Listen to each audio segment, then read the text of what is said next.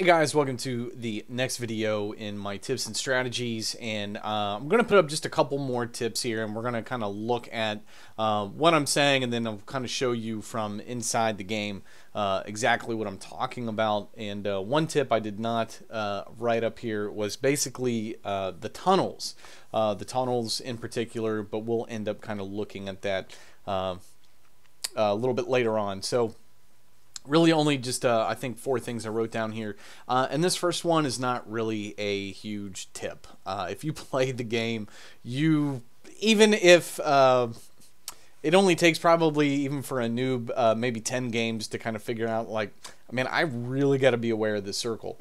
That is true. You really need to not only be aware of the circle, but also be conscious about how you're going to get to the circle. Now, for me, I like to always run. I don't like to have to get into a vehicle, especially late in the game. So at the end of the day, all I'm really kind of saying here is always have a plan. The moment that circle hits, have a plan, look at your map, and make sure you kind of map out exactly what your immediate plan is going to be. Is it get into a vehicle? Is it run? Or even is it swim? Which we'll look at. But anyway, okay, be prepared to heal. This is actually something more along the lines of near the end of the game, when you're outside the blue zone, you're going to take a ton of damage. Now, depending on how many med kits you have, or not med kits, but like first aid kits, bandages, painkillers, energy drinks, all of those things will help to sort of dictate about how you're able to approach the circle. If you don't have them, or you don't have a lot of them, then you're going to need to make a beeline to get straight to the circle. If you have a lot of stuff, then you can kind of take your time a little bit. Not at the very end of the game, but even near the end, you can kind of take your time, get into the position that you want to be, as long as you've got enough stuff. And we'll look at that as well.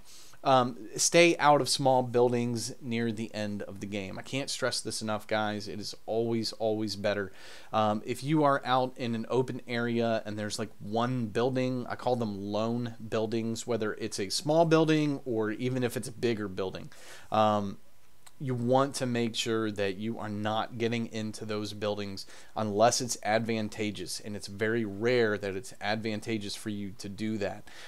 You're going to draw sort of a beacon to yourself. People are going to be looking there. It's going to be difficult for you to get in and out of the building, because everyone's going to kind of see it. And if you jump through a window, you're going to break glass. Now you just told everybody in the area, hey, you know, I'm over here. So do your best trying not to get into buildings. And then we're going to look real quick at the do's and don'ts when you're approaching a building that you think somebody is in. Even if you know they're in there, even if you don't know they're in there, when you're approaching a building, some of the things that you should do and what you shouldn't do. So with that, let's jump into it. Alrighty guys, so we're going to jump into a game, and this is not a game I won, but there are a few things that kind of happen in this game that I just kind of want to make mention of. So we're going to fast forward. I'm going to show you where I ended up, and I'm up here in the northeast, and this is where a bunch of us had actually dropped. So I'm going to go ahead and set it to 2 times, and I'm going to show you something really quick here of what ends up happening. There is a guy down here, and his name is Linux. He and I both have the exact same idea. I'm up here and I start taking off. The whole reason I take off and I like going up here is I can usually find some good things to kind of start the game with. Unfortunately, this game, all I had was an Uzi and a shotgun. Now, I'm looking at the next circle. I know it's going to be an island circle, so I've got to get going. That's all I truly know. Linux has the same idea. He says, you know what, we don't have time to kind of engage anybody. I don't have time to raid any other buildings. I got to look for a vehicle. So he and I are both connecting here, and we're both doing the same thing. So I run in here real quick just to see if I can find anything else. I don't. And so I run out of this building. Right as I do, I see Linux and I take off running. And the whole reason is I do not want to engage this guy. I've got an Uzi and a shotgun. I can't get into any kind of ranged fight with this guy. So I'm pretty sure that what he's going to do is exactly what he did. He was going to approach the building. He was going to think that I was going to try to get into a fight with him. He's not aware that what I'm doing is actually trying to flank him, come around the side, and I actually moved back up the hill because I wanted to see if he was going to try to work his way around the building, because I was pretty sure he didn't know where I was. And I'm pretty much assuming at this point, you know, he is where he is, and so I take off running. He ends up hearing me, but he's not sure if I'm trying to come down over here. He finally sees me at the last second, and he almost gets me down, but he doesn't quite get me down. I've got a little bit of an incline where he can't see me from his location, so I lay down, use a first aid kit, and I take off running. And the whole reason is I know I cannot get into a fight with this guy. He's going to get me down. I don't have the weapons to get into a fight. So he's definitely trailing me. He does some more damage. I'm bobbing and weaving. I'm trying to make sure I don't get hit. I don't stop to heal at this point, and part of that is because all I have is bandages. I don't have any first aid kits. So long and short of it is I'm just kind of booking it. I'm running. I was trying to get up here. Turns out Ape of Doom was up here, and I wasn't able to catch him or get his vehicle. Linux at this point knows that I haven't stopped running, and he's now worried that he's not going to be able to find a vehicle. So he disengages and he takes off. So what I'm going to do is fast forward. I had found a first aid kit at this point. I had used one of them. I think I had one more, but I ended up using the bandages that I still had. And this early in the game, the damage you're taking, it's not enough damage to really be a huge factor. So if you've got bandages, just make sure you go ahead and use them. And so that's what I was doing, because I knew I was going to make the next circle. The next circle wasn't going to be a problem. So that circle ends. Now the next circle hits, and I set my location to come down, and I want to end up over here near these buildings. Lo and behold, guess who else is here? It's Linux. This guy has actually found a vehicle. He's worked his way down. Now he's not aware at all that it's actually me, unless he went back and watched the replay. And so what I do is I'm not interested. I had found some better stuff in the other buildings, so I'm not interested in raiding anymore. I'm not trying to loot. So I just hop into here to kind of heal up, and I'm looking at the circle and I'm realizing where I got to go. So I've got my vehicle. I kind of want to heal up. I want to see if anybody else is actually going to come around. So I'm kind of just waiting just to kind of see what's going to happen, to see if people start coming this way. And lo and behold, Linux ends up moving down. He moves around, and I hear him. So I hear this guy coming. So once I'm in my spot, I don't want to just jump out. I want to see where this guy is going, because he may end up taking my vehicle. If he does, he might do a really easy kill. And he makes a mistake. He comes around the corner here. He's looking for me because he knows that I was probably somewhere in the area. I end up getting a headshot on him from inside this building as he comes around the corner, and he kind of panicked a little bit. He started to take off running, and what he needed to do was, once he got past here, he needed to just turn around and fight me because he knew where I was, and I was going to have to come out. He didn't do that. So it sort of is what it is. So we're going to fast forward real quick and just show you sort of ways not to approach a building. Okay, so at this point, it turns out there was nobody in this area, which I wish I had known. But I drove past here kind of hoping that I would end up taking fire. And if I took fire, then I would know that it wasn't safe to approach these buildings. I would kind of see who was engaging. So I go to the top of the hill, but I have no intention of getting out at the top of the hill. I know that there's going to be people up there. So I make my way back down. I took some damage from scene over here. I jump into this building. I get healed up. Now, I don't know why, but for some reason, it's not showing. Okay, well, it's actually showing that door open. sometimes it doesn't show the buildings being open or the doors being open, and I don't know why. So I close that door. I can hear this Joker coming. And here's the thing, guys. When you're approaching a building, especially when you know that there's somebody in there, what you got to remind yourself is the guys on the inside, they can hear you. They know you're coming. So you've got to approach the building in a way that's going to be to your advantage. Now, this is a unique building because it's got this fence. So he's going to be able to vault over anywhere that he goes, but it doesn't matter where he goes, I'm going to hear him. So what would have been better would have been for this guy to kind of approach this door, maybe even shoot out the door from an angle, but he could have opened up the door and chucked in a grenade. But he didn't do that. Instead, he works his way around and is trying to look through the windows. Now, I'm looking this way currently, but I can hear him. So once I realize, like, okay, he's past the door, I get the guy down. So when he approaches this building, he would have been so much better off approaching it in sort of a different way. Trying to shoot out the doors, chucking in some grenades, doing this, doing that, you know, a number of different things that he could have done that he didn't do. So the end result from this game ends up being, I end up getting 4th place. I take out one more guy who comes down to the building. The next guy actually did a better job in approaching the building and getting into a fight with me. And he ends up not really making a mistake. We just end up getting into close quarters combat, and I end up taking him out. And I end up actually dying from the blue zone, from the circle, because I have to get into a fight with a guy who shows up into here, and I take too much damage. I have to stop and heal up, and it is not enough. And I don't make the circle. So I end up getting 4th place. But it was a good game. It was a fun game. And so let's go ahead and move on to the next one.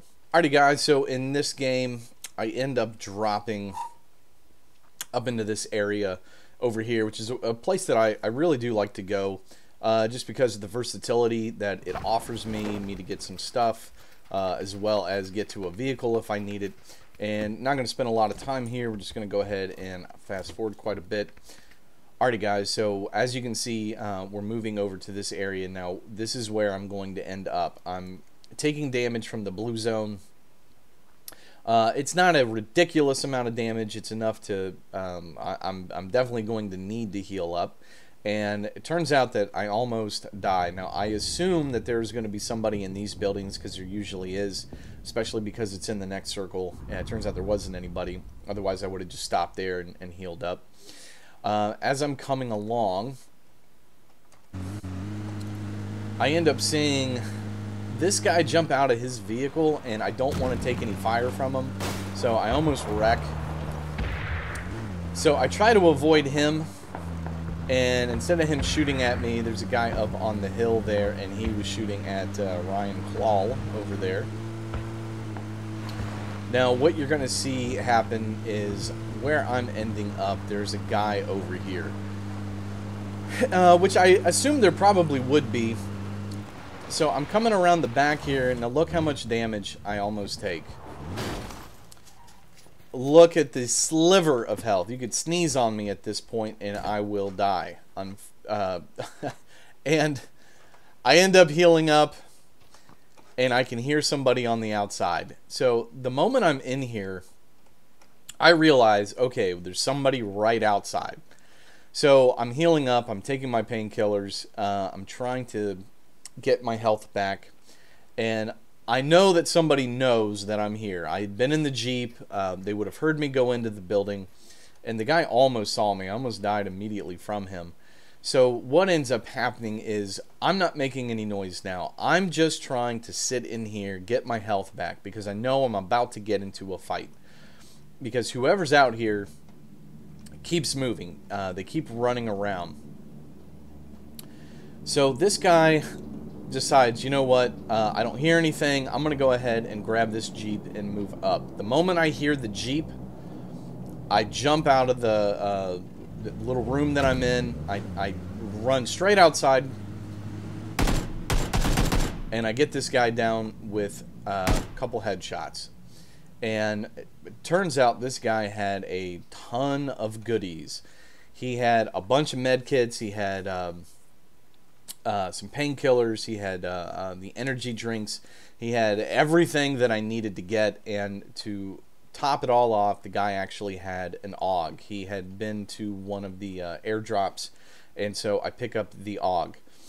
So I get a ton of goodies off this guy, and so now I'm set, and that will play a factor in a little while. So I'm going to show you real quick something that you just need to be aware of if you're sort of new to the game. I'm not dogging this guy. He's making a mistake that most people make when they play PUBG, at least early on. Okay, so this guy is just not aware of the circle. He's just not aware of it. And what I mean by that is he's obviously within the current circle. So as the blue line is coming in, it's going to end up setting the next circle. This guy is on the opposite side. He is on the island, and here's what you've got to do if you're in the situation. You've got to cross the water. You got to either go over the bridge, you're going to have to swim it, you're going to have to find a boat, you're going to have to do something. That's not what this guy's doing. He is actually just still looting at this point. And he actually had some okay things. It's not like he didn't have enough. He had obviously taken some damage earlier. He had been in a fight. And he makes a really bad decision and kind of going this way. He's at first looking for a vehicle.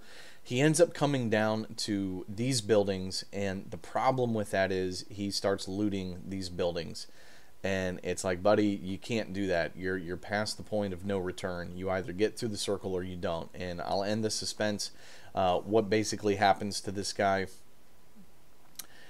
This is where the next circle is. He's got to get here. He's got to. He's going to take too much damage, and he does not. He ends up dying right here in the water because he can't find a vehicle. He doesn't have enough time to swim it, and he ends up just losing when he didn't really need to, because at the moment that the new circle hit, if he would have had 2.5 minutes, he would have had enough time to get up here. So I'm going to fast forward a little bit here.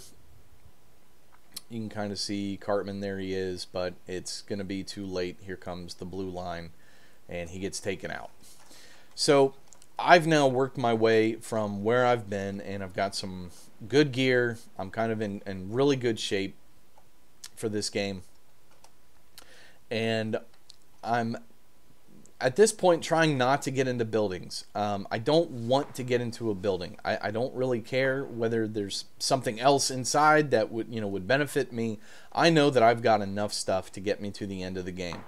So the next circle comes in, and I'll show you where this next circle ends up being. And there's good old Cartman, and poor guy gets taken out.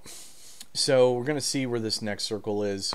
And it is right up here. So this is where I made a really good decision. But part of that decision that I make is because of how many med kits I had and all the boosts and everything that I had. So I've got a couple options to get to this circle. Now, like I said before in the other videos, most players know where they know the terrain. Here's what I don't want to do. I don't want to go through the farm. I know that there's always people in the farm. That's going to be a straight shot in, but here's the problem. This is an open area. This area and then right here. Anybody who's up on this ledge is going to see me. Anybody up there. In a perfect world, I would love to be over on this side coming down off of this hill. It's just not going to be an option. So what I decide is, I know at this point I'm going to be taking damage. I'm not going to make it to the circle in time. But it's okay because I've got enough med kits. So the circle ends up closing. You'll kind of see it from my perspective.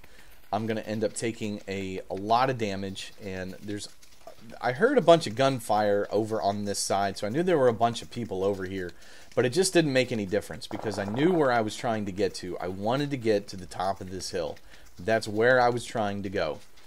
So you can kind of see it from my perspective, and you'll see how much damage I start taking once the circle actually hits the new one. So I stop, I heal up, and I start to move up again, and I know I'm going to take another med kit, but it doesn't make any difference at this point. I know I've got enough. So I stop, I take another med kit. I almost die, actually. I didn't time it exactly right. But something else I do right here is I know how close I am to the blue circle, so I go ahead and I take my painkillers before I make the circle. Because painkillers, you have more time that it lasts. So what I want to do is get to this circle and then just take one more first aid kit. So if I can go ahead and take the painkillers before I make the blue circle, I don't have to waste time when I actually make it to the circle. So at this point, you can kind of see where this next circle is, and it ends up being pretty decent for me. It's not a bad spot. So what I do is I move down, and here's my greatest concern at the moment. I know that there are going to be people over on this side. The problem with people up on this ridge is when they look down at where I'm at, they're not going to see any foliage at all. All they're going to see is just me laying there. So I use the rock to block myself from being seen by anybody up on this ridge. Now we're going to show you real quick something that you just don't want to do this late in the game. Now Wally World has decided to put himself into this building. You do not want to be in one of these what I call lone buildings. They're buildings that are by themselves. They're also not very big. He gets into a fight down here with Steve Box. And Steve does a good job in kind of positioning himself. He knows where Wally is, and Wally's just in a world of hurt. Wally is, he's limited in what he can actually do. If he comes out this door, Steve's going to see him. If he jumps out these windows, Steve's going to know that he came out on the other side. There's nothing that this guy can do to kind of hide himself at this point. I mean, there's just nothing that he can do. And long and short of it is, what Wally does is he opens up this door, comes out, gets into a fight with Steve, and Steve's just, he's able to get him down. Now the whole time there was actually Sheppy Sage, and he was up here on the hill, and he was looking, and he might have even gotten Wally down as well. So he ends up shooting Steve. It's not enough to get Steve down. Steve says, "I'm gone." And so he takes off. Now, at this point, there's 8 of us left. I'm still over here. I know that the next circle is coming, but I'm waiting as long as possible to cross this because I don't want anyone up on this hill to see me.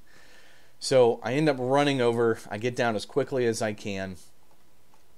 And I realize as well, if you can kind of see where I'm at, I'm blocked from a lot of where these guys are up on the hill. And Sheppy just got sniped by Sionti. But I'm using the terrain there. Anybody who's over there, I'm going to actually be able to see at this point. And they're not really going to have a clear line of sight on me. So we get down to 7 of us. Next circle ends up coming in. And we'll just fast forward a little bit. So the last thing I kind of want to tell you, do's and don'ts. Okay, so where we have ended up, this is the area that has the tunnels underneath. Well, guess what? Creep Lord is down here in the tunnels, and it is not going to end well for Creep Lord. He has really put himself in a bad situation. As you can tell, this poor guy, he's down here and the circle is coming in, so you're going to see it from his perspective. This is about the worst possible thing that could happen to this guy, and he has just put himself in the worst spot because he can't get to an exit at this point. So the circle ends up closing. Here it comes over here. It's going to end up coming over here. And he's going to be alive for the moment, but what ends up happening is Creep Lord, oh, he just makes a terrible decision on... basically being in the tunnels. If you're going to be in the tunnels, you've got to be able to get out of the tunnels. So at this point as well, just so you can kind of see it from my perspective, I actually just took out Steve Box. He is over here. We know where the next circle is, and he's trying to do a good job. And I take him down with the AUG. He's trying to come over and hug the blue line. Problem was, I was already there. So I end up taking him down. Get back to Creep Lord here, and just so you can kind of just see it from his perspective, this guy is completely surrounded. So what he ends up doing is he tries to take some painkillers, takes an energy drink. There's a fight going on up top, and this poor guy, it's too much damage. You can't survive it. So he takes the stuff that he needs. He even tries to use a first aid kit, but it's just not going to be enough. So what ends up happening, so you can kind of see it from my perspective. Now, I can hear the gunfight taking place on the other side. So I know where two of the people are. I don't know where the fourth person is. The fourth person is actually Creep Lord. And you'll see from my perspective, we go from 4 players down to 2 players instantly. And the moment that happens, Playzone kills Creep Lord, Sionti ends up taking out Smoked.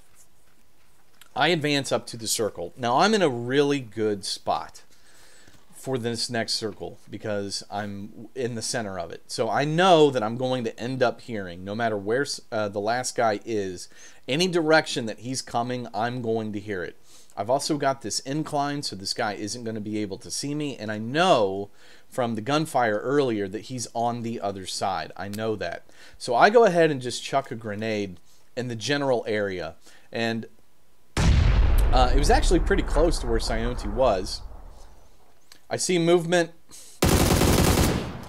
and I'm able to get Sionti down, and the reason he almost got to that tree, if I had an M4 or an AKM, he probably doesn't go down, but if you're using the AUG or the Groza, they do so much damage that I'm just able to get the guy down before he's able to get there. So I end up getting the chicken dinner.